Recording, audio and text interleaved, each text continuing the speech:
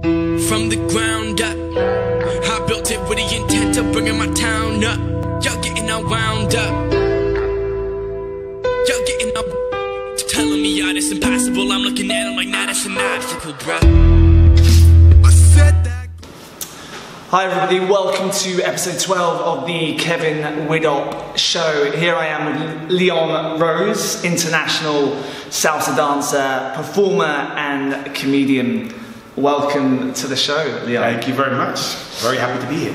Excellent. So, Leon and I met last month at the Salsa Beach Splash Festival in the midst of my my love affair, my blossoming love affair with salsa dancing. And your infectious sense of humour and your really engaging workshops kind of whet my appetite to learn more about you and really sort of throw myself into the salsa scene here in London. But for anybody who hasn't come across you before, can you perhaps give a little, 2-minute explainer as to who Leon Rose is?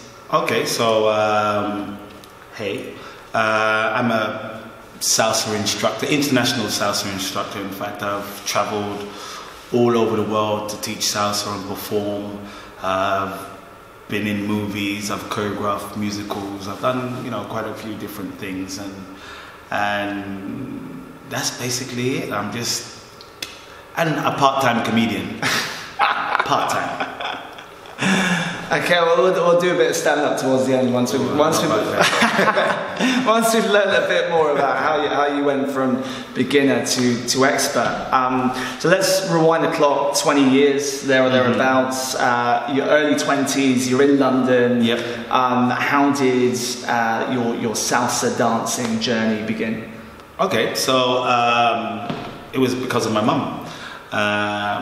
One day she was asking me what could she do, she was kind of bored, she's just looking after the kids and going to work, coming back home. And I said, go and find a hobby. And she found salsa dancing. One of her friends at work was already a salsa dancer. So she went and checked it out. And during the week afterwards, she was saying to me, come down. And I had nothing else to do. I decided, okay, let me go and check it out. And it was a place called Villa Stefano in Holborn, right next door to Holborn Tube Station.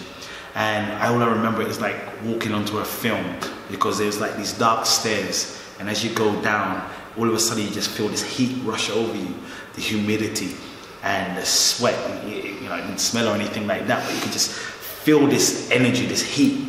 And I opened the door and I just saw people spinning around and soaking wet t-shirts, and it was like the beginning of a film. So I walked in there and I was like, wow, and I saw my mum dancing. I just stood up there just watching people, wow, what the hell is going on here?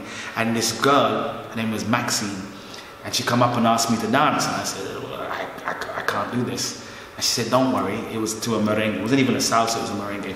And she said, let's just dance. And she just put my hands up and started spinning, and she turned me, and I was like, I don't have to get drunk to dance with a girl. I said, this is great.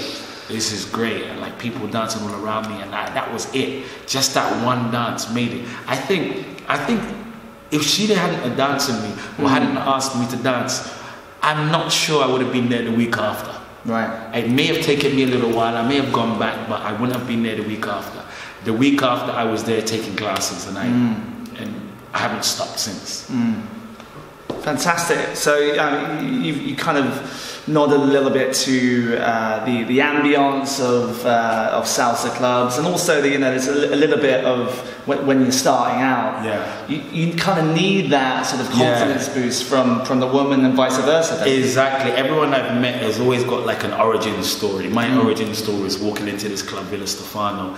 There's a lot of people that I've seen kind of stumbled into a club and just saw people dancing around them, and then they have to learn that. If you don't have that good beginning, it's like in anything, if you don't have that origin story, you might not stick to it. Okay, so went back to the club a week later. Yes. So you're 22 years old.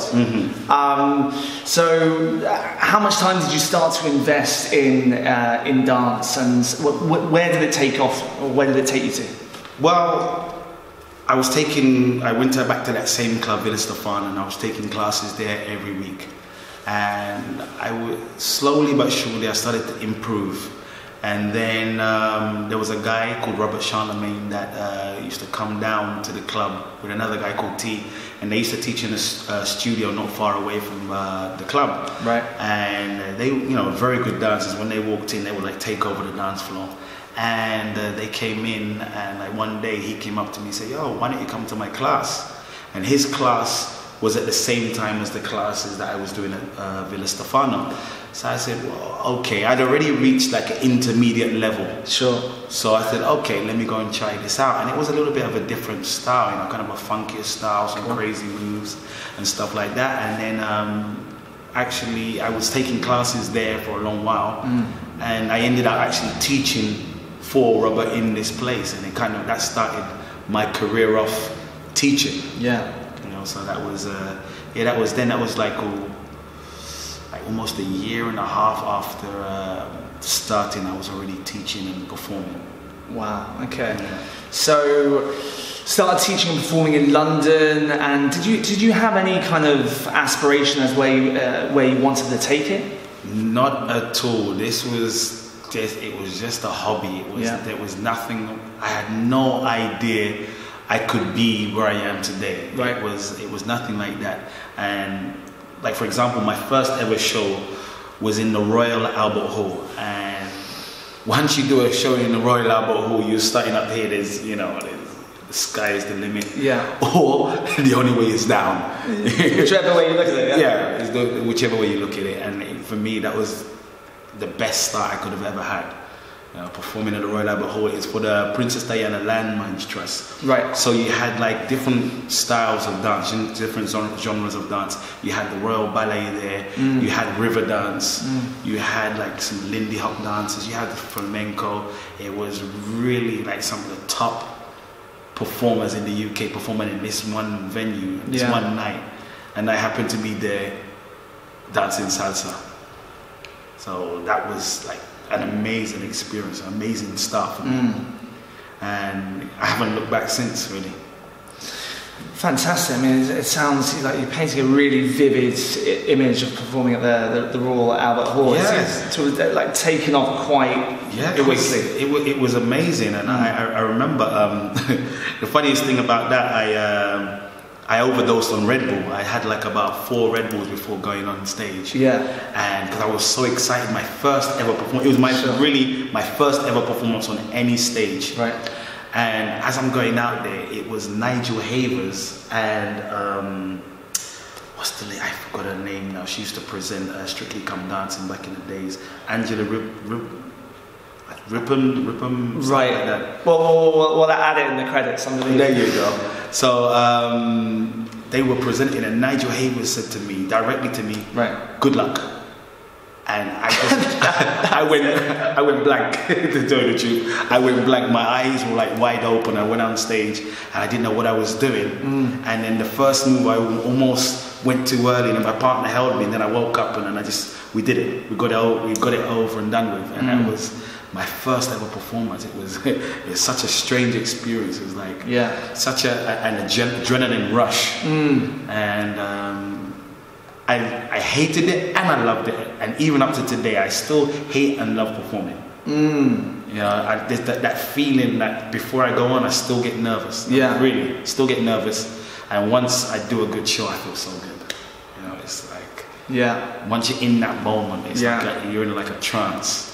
And you're just going for it, and it's like it's almost like you're on your own on the stage. You don't even see anybody else. You're just going through the motions and just performing. Just that spotlight on you. And you talk about that kind of natural sort of adrenaline rush, which I mean, even I've experienced in my kind of sort of relatively young journey of like learning how to dance and like really connecting with people from all over the world, frankly. Exactly. Is that something that has kept you in it, kept sort of going back, during maybe like more challenging times? Has there been like that connection that we spoke about off camera, meeting different people?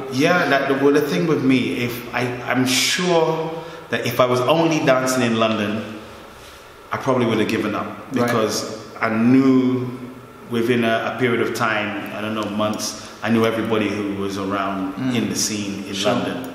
I've been to every club. I used to go to clubs every night of the week. The only night that I would probably spend at home back in the days when I first started was Saturday night, which was unheard of. Yeah. You know, as a young kid, you know, sitting at home Saturday night thinking, what the hell am I going to do? There's no salsa. There's no salsa. I can't wait for Sunday to arrive.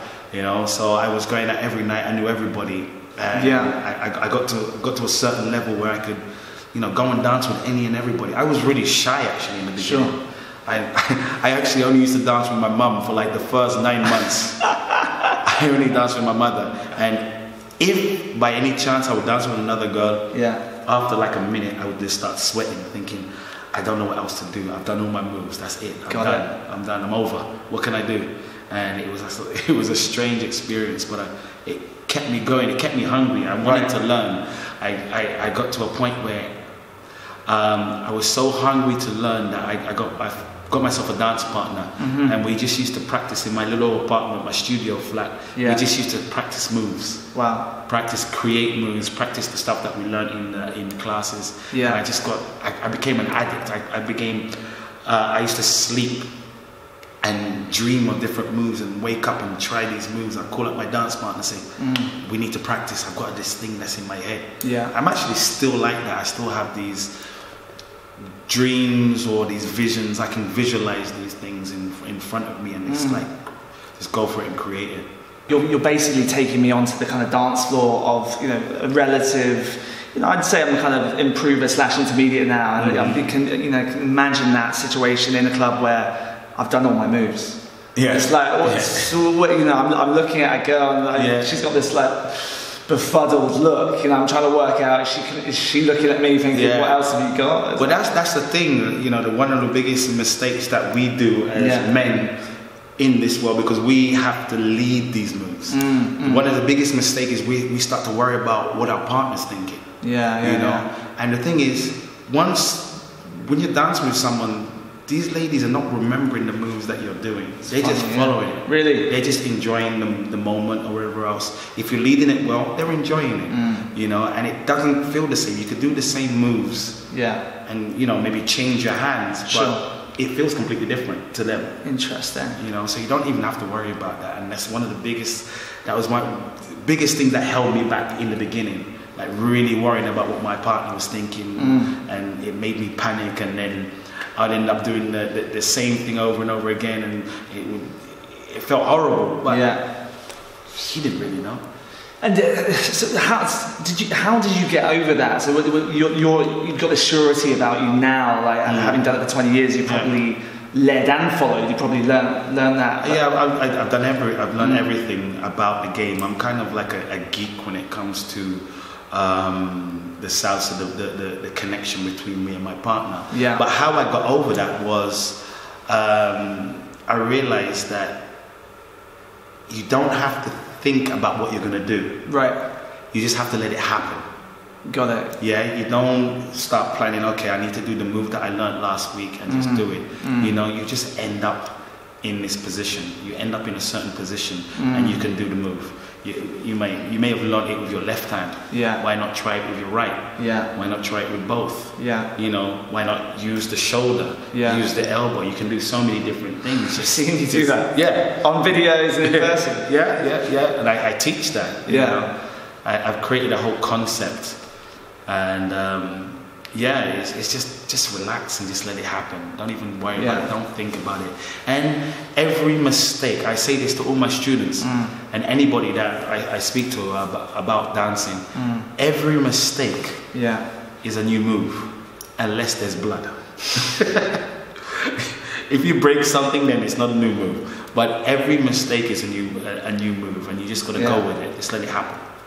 Yeah, it's funny you say that, because I remember you saying in the workshop in Croatia, you're talking about it's all an illusion. Yeah. Like nobody's looking at your feet until I look at my feet. Exactly. You know what I mean? I'm just like, something's up with my feet. Yeah. If you draw attention to it, if you make a mistake and you draw attention to it, you react in a certain way, your partner's going to react. Yeah. But, you know, when you're in that moment, your partner doesn't know what you're doing. She doesn't know if it's meant to be or not. Just let it happen. You know, just make something up and react to it in a positive way. Fantastic. Okay, so let's talk a little bit about your kind of international journey. I've got to know salsa dancers and teachers in places like Nairobi, where I used to live, and I've started to meet people who are connecting with dance all over the world. But for anybody out there who's like, I've got this sort of burgeoning interest / passion for dance and salsa especially, how can I turn this into my day job? Have you got any advice? Is it networking? Is it going out every night? Is it?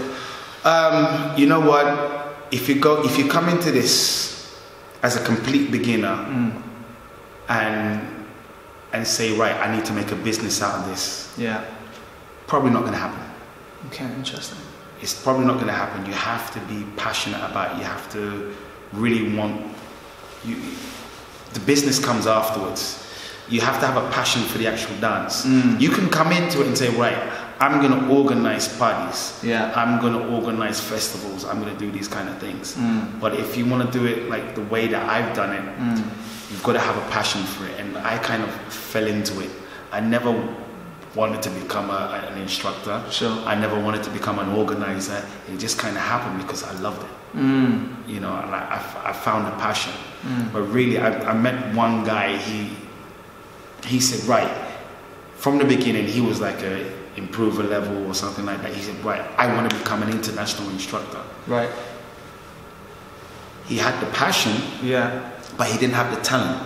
Interesting, okay. Yeah, and I think you can work, it's like anything. You can have a talent and be successful, or you can work hard at something. But I believe the passion is one of the most important things, and really focus on yourself, focus on getting yourself to a certain level, and then see where it takes you. Yeah. This is not the business because you can make money. Sure. And you can not make money. You know, you can be as passionate as ever and have no one in your class because you don't know how to teach or you don't know how to promote. There's a lot of aspects into it. Yeah. But I really think you have to be passionate. You have to just see what happens. Don't go into it like, okay, I need to do this. I need this. I have an agenda. Go into it, enjoy it, see how it is, and then after a while, look at your next step. So start with the passion. You mentioned, it's important, isn't it? Because like people talk about offer value first and then the money will come. I mean, you mentioned teaching and marketing. Were those two things that you knew how to do? Not at all. I still don't. I still don't. Everything kind of just, I was kind of lucky. I wish I did. Right. Because I've seen people that are maybe not as talented that are doing extremely well in the business, especially now with the social media and stuff. I'm from a generation where YouTube came in a little bit while after we already started. Right. And people come in and they were filming us and we're like, no, turn off the camera. We'll go on white cameras and stuff like that. We didn't want anybody to follow us around. Now, the new generation are filming themselves, posting the videos out free, but it's actually working. It's actually working. So the old generation have kind of had to switch and get into that. Yeah. Which is kind of hard in the beginning, but now I'm starting to like relax and go into it. But if you do have a business mind and the talent and the passion, you can go really far. Interesting. Who's been the biggest influence, would you say, on your life and then your career? Like, that could be the same person. There's no one person. Okay. There's no one person. For me, it's like I've seen a lot of people, I've learned a lot of things from other people, but I've always been, maybe somebody that knows me from the outside could probably say, oh well, you spent more time learning here or spent more time talking to this person or whatever else. But for me, I've always been a kind of person that I like to feel that I've done it on my own, even though I know I haven't. I like to feel that I've learned something, I've kind of created it on my own. It's kind of a strange way of thinking, but it's just my mentality. Like, I'll go and do a class and then I don't want to do the same thing as what the pattern or the turn pattern that I've learned in the class. I don't want to do the same thing. I will take that, and it's in the back of my mind, it's in my subconscious, and I want to go and produce something that I feel is me. Yeah. You know, even though it has been influenced by somebody else. You know, so there are teachers that I can definitely say I learned a lot from, but I do like to feel that I've done a lot of it on my own. It sounds a little bit strange when I say it out loud, but it's, you know, I've really... A personal drive, I mean, it's you that's getting you out of bed, isn't it? It's exactly, you know, because I learned a lot of things. I used to go to New York, right, and I've learned a lot of things, and I've taken a lot of things, and I've kind of developed something that is kind of unique to me. I thought I was doing the same thing as other people, right, and then until, like, you must know that, like, there's the LA style and there's the New York style. It's two different things. And in London, as I said before, we didn't have YouTube, so we had to create. So somebody would come over, they would teach us one move, and we would, like, for the whole year, we would have to make something out of those moves, and we'd have to stretch it out, and we would go down in different directions. And that's why it felt like I was kind of creating it, because it's like someone giving you a pen and teaching you how to draw a line. Yeah, and go from there. Yeah, and then you just have to work out where you're going, and you can end up drawing, you know, a masterpiece. And this is how it was for us. We really had to work. Well, for me, I had to really work at creating. And so I thought I was dancing LA style. I went to LA in 2001, and I didn't dance anything like them. So I said, okay, I must be doing New York style. I went to New York. I wasn't dancing like them at all, because the things that they gave us was only a small part of it, a small section. And I had just gone on a different direction. We in London had gone on a different direction, you know, and I kept going on that direction, and I've completely changed from how I was then to how I am now. Right. Interesting. So it's the Leon style, it's the Leon Rose style.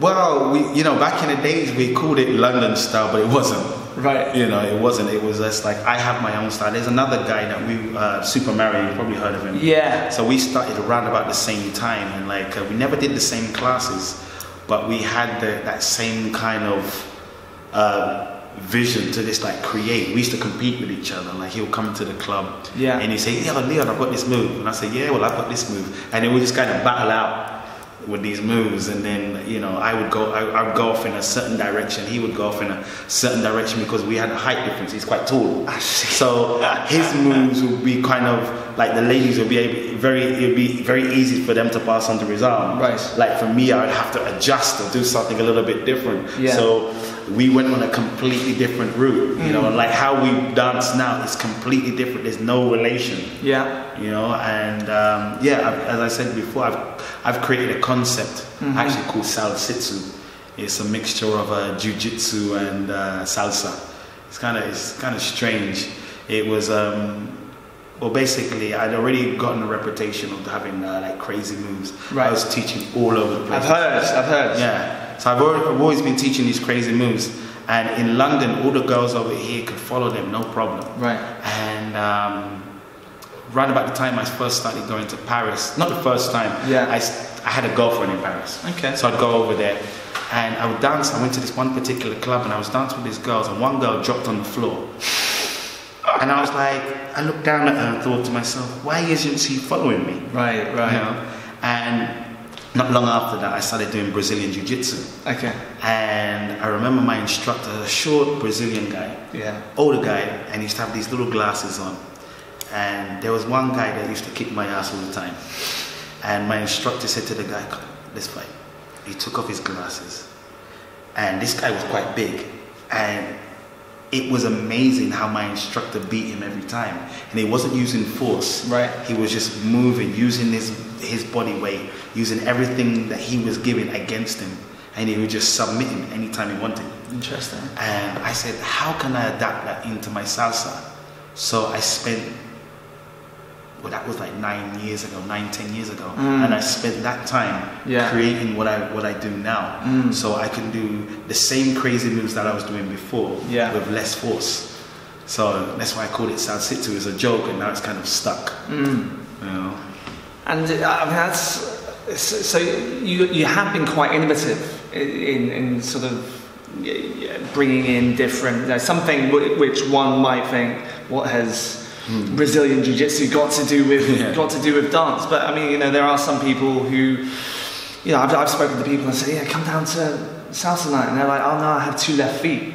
Yeah, no, it doesn't matter. For me, I'm a martial artist. I haven't been studying recently, but I've always been interested in martial arts. For me, dancing is like learning the martial arts. What you do when you go to a class, you go and learn a pattern. Right. You can do that on the dance, or in salsa, or in taekwondo, for example. You learn the pattern, and then you go and free fight. Yeah. In salsa, you're not trying to hurt anybody. Sure. But in taekwondo, you're trying to win, and you've got to use your opponent's body in a certain way. You've got to react to what they're doing. Yeah. And it's the same kind of principle. Yeah. It's exactly the same principle. You're using your opponent, you're reacting. Everything is a reaction. So it comes to the point when you've done so many classes, you've done these moves so many times, everything just flows. You don't even think about it, it just happens. And that's what it's all about. And how do you, my mind is taken back to Sunday, salsa on Sundays. Yes. Which I think I gather, so we'll go into the origin of salsa on Sundays. I gather that you were involved in that. But before we do, you use the word mechanical. How do I avoid dancing in a mechanical way and just start to feel the music? Because for a relative newbie, it's like I know 3 or 4 moves like down to the ground, and then I can mix it up a little bit. Well, it's like I think it's like with any dance. You can actually survive with just a few turn patterns. Right. You can survive. Yeah. You can do the same turn pattern with your as I said before, your left hand, your right hand. Yeah. After a while, just relax. Sure. Just let it happen. Sure. And just enjoy it. Start to listen to the music and just relax and enjoy yourself. When you start to enjoy yourself, your partner can feel it, and she starts to enjoy it. I remember one of the best dances I ever had was with a lady called Andrea Stewart. Right. And she's a performer, still a performer now, very good. Okay. And I remember dancing with her, and I was at a certain point there, I was at an advanced level, and I started to relax when I was dancing. So I danced with her, and I did a move, and then she did something else. And I said, I did something, and it got to the point that at the end of the dance, I was on such a high, right, that I had to go home. I was done. Really? I was done. I left. Every time I see her, I tell her the same story. I was done. I had one of the best dances I'd had in years. Blimey. I think it was the best dance I'd ever had at that time. Yeah. And it was just amazing to dance with somebody. And I wasn't even thinking about what I was doing. It just happened. You just react. And over the years, I've got to the point where it's amazing to dance with somebody that can follow you. Yeah. And has a certain reaction, and then you react to that. Sure. And it doesn't matter what it is. It could be just a head movement. It could be shoulders. Yeah. It could be. You could add anything you want. You can, if you know how to do a tap dance, just do a tap dance in the middle and then carry on. It doesn't matter. Just do whatever. So improvise and feel it. Yeah. And when you're telling that story, I'm like, it's funny. It sounds like a kind of romantic, unromantic thing. My head's like, what? How come you guys didn't live happily ever after? It's like it's only a dance. It's only really? a dance. Yeah. Is it? So have you found the one on the dance floor? Because often you see guys and girls dancing together, and it can be this kind of sensual thing, especially in kizomba and stuff. Yeah, well, kizomba and, for example, bachata sensual is something different. Salsa is, you can be close, you can be whatever, but it's just a dance. Yeah. It's just a dance. You can mix up those emotions. You can, it's possible to mix I've never done it. You will. Can we close the loop on the romance thing? Yeah. So for anybody out there who is in a relationship with a girlfriend, a boyfriend right now, and they're on the salsa scene, because it can be, it's not quite bachata and kizomba, but it can be this kind of cocktail of confusing emotions at times. Have you got any advice for the girls and the guys, the Salsitas and the Salsarias out there? Well, if you're talking about if they're in a relationship already. Yeah, if they're in a relationship. It's only a dance. Okay. It's only a dance. Remember that. It's only a dance. And whatever you do after that is you. You know, if you're going out for some extramarital business, then it's just open up a door that was already there to be open. Right. You know, but it's just a dance. If you're going into the sensual dances like bachata sensual and gizomba, that's something different because your body is pressed up against somebody else's. Yeah. You know, and if you're dancing not just one track in salsa, generally we'll go and dance with somebody, we'll have one dance, and then we'll go on. We may come back and dance with them later on. Right. But with the other dances, for example, gizomba, a lot of people told me over the years it's normal to have 3 dances. And when you're close, pressed up against someone, and you're going for like 3 songs. Yeah. It's it's something. Stuff happens, right? Things happen. Things happen. You know, things get confused. Sure, you know, course, there's a lot of people say, "Oh, it's only about it's the feeling of the dance." Yeah, right. Yeah. You know, if I'm dancing, it could be techno. If I'm squeezed up against somebody like this for 3 songs, human beings. You know, one person's going to start reacting in a certain way. Yeah, of course. You know, so yeah. But it is only a dance. But if the door is already open, then what more can you do? And for anybody who is thinking about actually, I'm going to get into dance because I want to find the one. No. Bad idea? No, go into the dance because you want to learn the dance, you want Yeah. to enjoy it. Don't go in there looking for a relationship. If relationship is going to be in that environment, you're going to find it. It's going to happen. Sure. Just go in there and go and enjoy the dance. There's so many things that you could do. And once you can dance with somebody, once you're able to, as a guy, once you're able to control your partner in whatever you're doing, and ladies, once they're able to follow anybody, you can actually go anywhere in the world and just enjoy yourself. You know, you can walk into a club by yourself, no matter where you are, in China, Australia, in America, Canada, South America, you can dance. That's it. You've just blown my mind. You know, there's 7 billion people on the planet. Yeah. Before I really became really well known, I'd already been teaching in certain places. I remember I went to the Canary Islands, and I just walked into this club, and I was with my family. I just walked into this club on my own. And somebody recognized me from a class that I taught in a workshop somewhere, and they introduced me to everybody in the club. And then from then I was going out every night with these people. I'd never met most of them before, and I had a great time. And it's just really dance, no matter what dance it is, it just opens up doors, many doors, but it opens up doors. You can meet so many people. Yeah. You know, you can go anywhere. Yeah. That should be a reason to learn. You know, Madonna, that Madonna trap music makes the people come together. It's like we all, I see my niece dancing, 3.5 years old. It's like rhythm and music, and for the guys with 2 left feet out there, I think we touched on this a little bit earlier. But can anybody dance? Whatever age? Anybody can dance. Okay. Anybody can dance. It doesn't matter if you think you have 2 left feet. Yeah. Salsa partner dancing is this for a guy.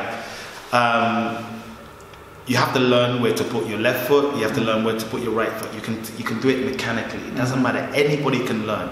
It's just like doing this. Anybody can do that. Left hand up, right hand down. That's it. That's the basics. Okay. You understand? If you can do that with your hands, you can do that with your feet. Sure. If you can do that with your feet, you can do that with your hands and your feet. You understand? It's just teaching your body. Once your body understands where it's supposed to be at a certain count, you can do it. Maybe mechanical, but after a while, once it becomes into your system, then you can start to enjoy the music a little bit more. For guys, it's a little bit harder because there's so many rules that we have to learn. Yeah. So many things that we have to do. We have to be able to control our body and control our partner's body. But then once you get that, everything is just free. Just relax. Let it happen. Good advice and good tips. So I've got a couple more questions here. Was there ever a time over the past 20 years where you were perhaps going for a dark time in your career. Maybe it sounds like it kind of took off and there was no looking back for you. Were there ever any kind of tipping points where you thought this isn't for me? Whether it was in China or Kenya, wherever you've travelled, was there ever a moment where you thought, actually, am I doing the right thing? Well, there's a couple of ways of looking at this. I've had a couple of different dance partners over the years. Okay. And if you look at it from a business point of view, every time you change dance partners, it's like almost like you're starting again from the beginning. Because if you're doing this internationally, you're traveling to different congresses and whatever else, you're known as Leon and somebody. Yeah. You understand? And the moment that you lose that somebody, you're not a complete product. Interesting. You're not a complete product. So what I did from early is I worked on me. I worked on my brand, which was Leon Rose. Yeah. Yes, I've always been known as Leon Rose. It's never been Leon and partner. Okay. It's always been Leon Rose and somebody else, or somebody else and Leon Rose.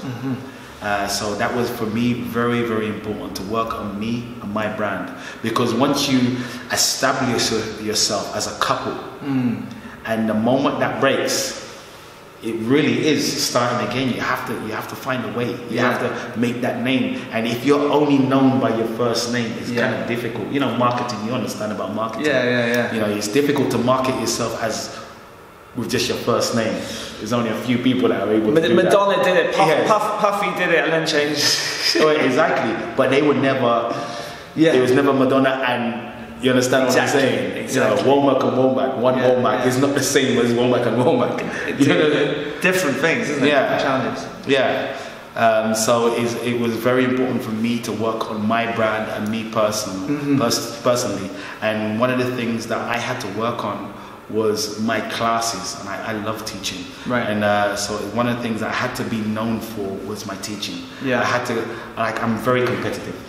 Okay. Extremely competitive. So my objective is I want to give the best workshops in a festival. Okay. I want to give the best classes anywhere. I want people to say, "Oh my God, Leon's class was amazing."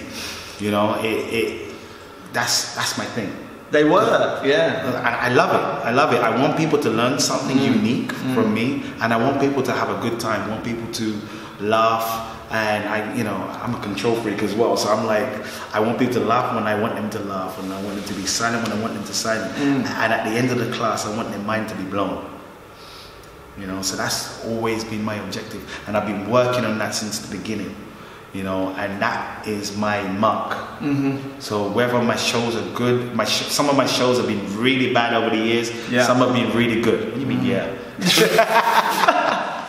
So you understand what I'm saying? Some have been good. It's how you interpret it, how you see it. I know for myself. I know when I'm happy and when I'm not with what I've done. But what has been consistent is I've always tried to make my workshops fun. And I've always tried to compete. I'm not saying that I'm not even thinking about the other teachers that are there. Yeah. I'm thinking about myself. I want people to say, "Wow, this class was really good." I want them to call me back. Yeah. Those are the people that enjoy my workshops are the ones that are going to say that to the promoters. Yeah. We need to bring this guy back because his classes were good. So I really try and work on that. That's one thing I'm very, very, very. I work very hard at. Yeah. Well, hence why I got in touch with you. You're a memorable person, you're funny, you're humorous, your enthusiasm, etc., etc. What about biggest strength and biggest weakness? You talked there about, you were saying, did you say you were a control freak? Yes. So it's almost like this kind of humility that you've built up this like real sort of personal awareness. Are you aware of your weaknesses as well as your strengths? Oh, definitely. I know. Like my strength, I can walk into a room full of people and I can become the life and soul of that room. Yeah. I know how to do that. Yeah. That is one thing I kind of discovered Okay. as a 15, 16-year-old at school. Yeah. Then I can just get people around me to do whatever I want within reason. Within reason. Okay. Yeah. So and I love that. I love being that feeling. That's like a buzz to me. Sure. You know, and yeah. Also, I know my weaknesses. I know what I can, for example, performing. I know what I can and I can't do with my body. Right. You know, I can't do what I used to be able to do, like 20 years ago. Got it. Or 10 years ago. But I use that to my advantage. If I know what I can't do, so I play to what I can do. Interesting. And that's very, very important. Yeah. You know, in everything that I'm doing, the business, with the actual business side of you know, making money out of this, and also the performance side of it, Okay. and the teaching side and everything else. I've got to make sure I work my strengths. Everything you need to do that, you know. But what I should do, one of my weaknesses is not working enough on my weaknesses. Right. Okay. Yeah, it sounds strange, but it is true. You know, you've got to be able to look at your weaknesses. I see people that they know they're not that strong at it, Right. but they'll go for it. Okay. And I'm a person that I kind of hold, I keep myself back rather than putting the extra work into it. I go to where it's easier, and so that's one thing I've always been struggling with. Is just to push myself more. Yeah. So I know I could have done more. I've done a lot. Yeah. I've been in movies. I've choreographed for movies. I've danced in movies and musicals. Yeah. I've done a lot of different things. I've been in competitions on TV and stuff like that. But I know I could have done more. Still, I mean, you've still got scope to go and do quote unquote more. I mean, what else would you like to do? Where would you like to take your career? I mean, it's a 20-year strong career. Arguably, you know, I see guys on the dance floor like who are 70 years old. Do you want to build? I don't know. Do you want to write? Well, what it is like. In the beginning, my passion was dancing, just social dancing, going on the dance floor and just letting loose, being able to do anything I want. Yeah. My passion has moved from that. I don't need to go out every night like I used to do. Yeah. I don't need to do that. But what I do love doing is creating. I love creating and I love teaching. So I love putting together a routine, not necessarily performing it. I do like performing it, but I still get stage fright. But it's not as bad as, you know, as some people. I still get it, but I love the finished product. But what I do, my biggest passion right now is going into a studio with my dancers or with a group of people that may not necessarily be in my team. Yeah. But like I choreograph for other people as well. Okay. I love just the challenge of working out what moves can be done at what point to a certain song. I love that challenge. Yeah. Like right now, I'm helping a lot of people. I'm helping like people doing Gizomba shows. Right. I'm not a Gizomba performer. Yeah. I can dance it, but I'm not at all a Gizomba performer. Sure. But right now, I'm helping people put that together. Interesting. Bachata, I'm not a bachata performer. I can do it. I have done it, but I don't consider myself that. But I love the challenge of being able to go into a studio and say, okay, what is the best way to put these moves together to this music so that the public will appreciate it. Yeah. You know, and I love that challenge. And that's my thing. And I want to do that more, like on bigger scales. I want to put together musicals. I want to put together, like I've even written a synopsis for a film. Fantastic. And I started writing a book, as I told you before. I started writing a book. I've only done 2 chapters. I'm doing so many things. What I want to be able to do, another one of my weaknesses, is to focus. I go all over the place. I need to focus. Yeah. So once I get that, I'll be happy. Absolutely. Yeah. I'll be able to finish these projects that I'm doing. But you know, I have done a lot. You know, I do have to. Some people, like friends of mine, have to remind me that look what you have actually achieved, and I have actually achieved a lot, and I love it. But I want to do more. Awesome. Well, any agents out there, ghostwriters, Leon Rose takes out a giant billboard anywhere in the world. That could be in China, London. First of all, where would that billboard be, which might be less important than, you know, your worldview, your philosophy on that massive billboard? That could be in Times Square, it could be Piccadilly Circus, and that could be, you know, a message to your 22-year-old self that, you know, it could be like your inspirational message to the heart of that 22-year-old or anybody out there who's struggling with whatever they're going through? What would that billboard say? It would say, you can do it. You can do it. You can do it. Like really, I said to you before off camera that I remember the first big competition that I won in 2000 in Scarlet. It was the Bacardi UK Salsa competition, and we finished the choreography. Just before we finished the choreography, it was like I said to myself, I shouldn't be doing this. I don't know why I'm doing this. Something's not right. You know, I knew it was going to be a winner, and it just felt strange to me. Yeah. And then when we actually finished the routine, I knew that we'd actually won before we did it. It sounds arrogant or whatever, but it's not like that. I really had this belief that we had actually won the competition, and it almost felt like I didn't deserve it. Yeah. You know, so that's what I would, you know, I would love to say to myself back then, you can do it, just have faith, just do it. You know, and everything that I've held back on, I wish I would just go for it. Yeah. You know, just do it. Have I stolen that from somewhere else?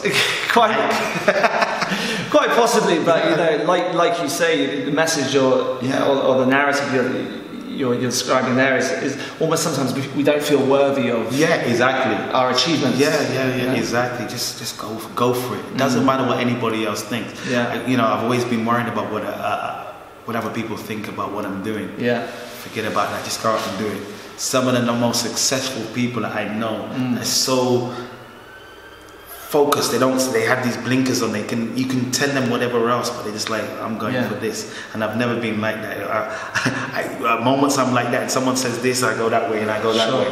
You know, I just want to go for it. I wish I had gone for it. And did you get help with that? With like people, you know, the people pleasing, people criticizing you, or did you have to go through the kind of the pain of, you know, because people's sticks and stones, etc. Oh yeah, I've gone through a lot of pain. I had people writing a lot of madness on the internet about me, and it did affect me. It did affect me. It's one of the reasons why I kind of stopped teaching in London, right? Because there was a group of people that were just like going crazy on the internet. I had a chat room on my website, and they were just like writing a lot of madness. And I said, you know what? I'm done with London. I'm going to start traveling around the world and teaching. And I did. Fantastic. Well, good for you. You know? And where are you now? There we go. So, final question. Gratitude. What are you grateful for in your life today? What am I grateful for?